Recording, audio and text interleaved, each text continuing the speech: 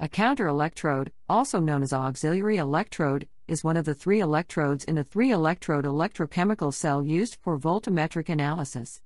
It's used in reactions where there will be a current flow. The auxiliary electrode is used to connect to the electrolyte so that a current can be applied to the working electrode. To prevent the auxiliary electrode from dissolving in the electrolyte, it must be made of an inert material or noble metal.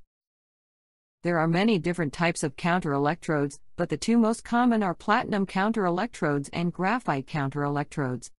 This is due to the fact that platinum counter-electrodes are resistant to oxidation, solvents, and acids.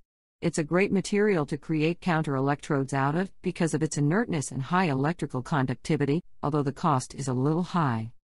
While graphite is relatively inexpensive, but also has excellent electrical conductivity and inertness, making it a great candidate to be used as a counter-electrode. Next will be the difference between 2 and 3 electrode systems.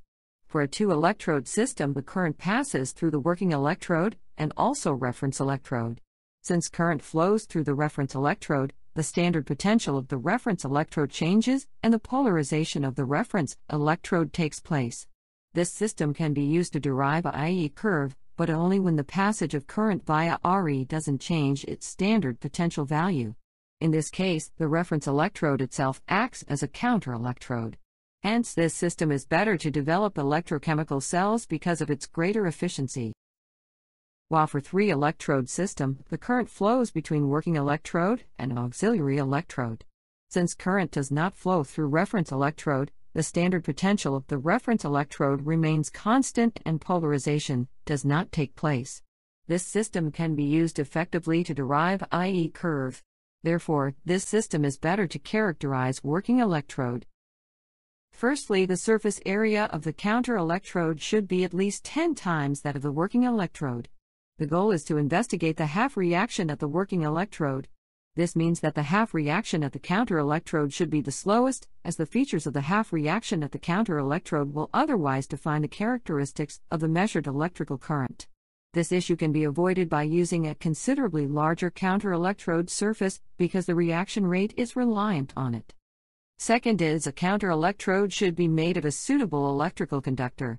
A small amount of current can escape through the interface at the counter-electrode if the counter-electrode is a poor conductor, deciding the electrochemical cell's recorded current. As a result, rather than the half reaction occurring on the working electrode's surface, the measured current will reveal the characteristics of the counter-electrode.